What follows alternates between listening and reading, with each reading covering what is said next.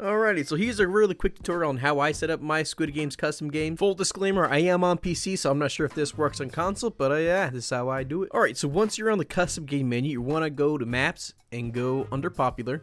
And then you're just going to sift through and try to find the custom game you want. There's a lot of really good ones, but obviously for this one, I'm just going to go for the Squid Games red light, green light. Yeah, I accidentally skipped it. I couldn't find it, so I typed in squid on the keywords. But yeah, there it is, red light, green light right there. Alright, and now that you got your map selected, now you're going to go to mode editor. You're going to click the mode.